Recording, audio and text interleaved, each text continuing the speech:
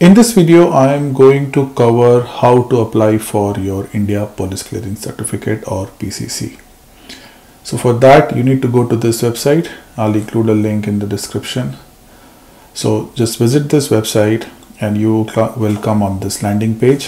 From here, click on Americas, click on Canada, and it will take you to a page. If you are registered, then you can log in here.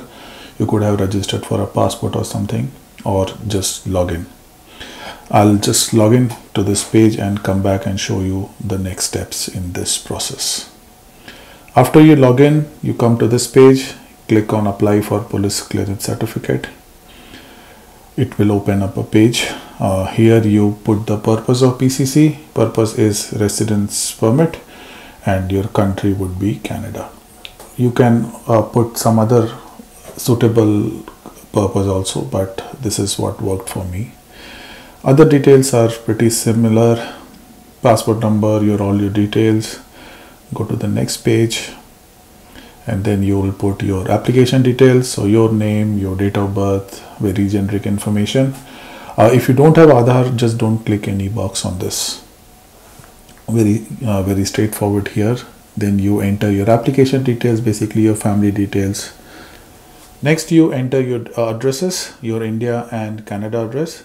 India address is where the PCC will happen. Click next and enter the declarations. Click no in most of it and then click next. It will take you to the summary page of the PCC. Check the application details, click next. It will bring you to a detailed summary.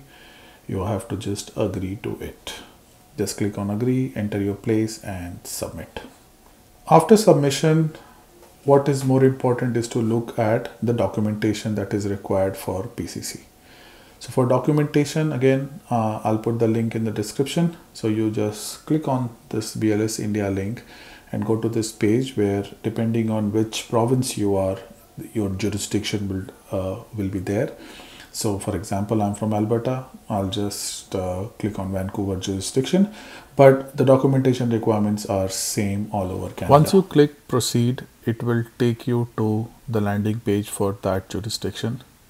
Go here and click on passport services. Your PCC is under passport services, not under visa services. And then click on police clearance certificate link. It will give you some generic information. What is the application fees? What is the postage fees if you want it to be returned to you? So go through the details on how can you make the payments. There are all the details on this link. And the next most important thing that you want to check here is the documentation requirements. So let's spend some time on this checklist. You have to fill up this checklist and submit a copy. So apart from this checklist copy, you have to submit the online application form, the copy of that we just filled in, your Indian passport, your proof of address in Canada, and your current PR or work permit in Canada. Beyond that, you need to have the photograph. This photograph is same as the Indian passport, and then the required fees. So fees you would pay online and would attach a copy of the receipt with the PCC package.